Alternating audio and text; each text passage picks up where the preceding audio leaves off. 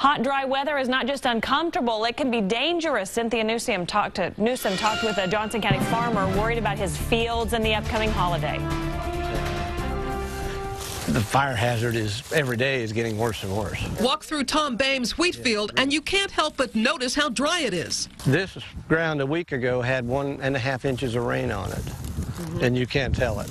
The wheat is already harvested. This is what's left, wheat stubble. All I had to do was bend it in half, and it easily broke. That worries Tom because homes are close by, and soon children could be playing with fireworks. Say if we don't get a rain by the 4th of July, all it's going to take is one little fireworks, and it's gone. A few years ago, he was in a combine on one of his fields when he noticed smoke and then realized it was a fire. We never did see where they came from, but the field started on fire, and the fire department determined that it was fireworks.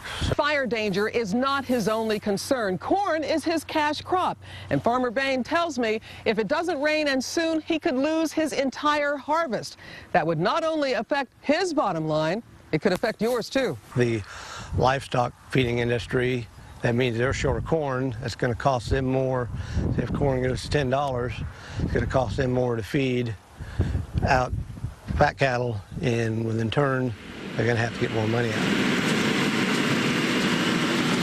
All Farmer Bain can do now is keep working and keep hoping that rain will come, rescuing his thirsty crops and reducing the risk that one 4th of July firecracker could set his dry fields on fire. Cynthia Newsom, 41 Action News. Livestock is also affected by the current conditions. Many ponds that provide water for cattle are dangerously low and could dry up unless we get more rain.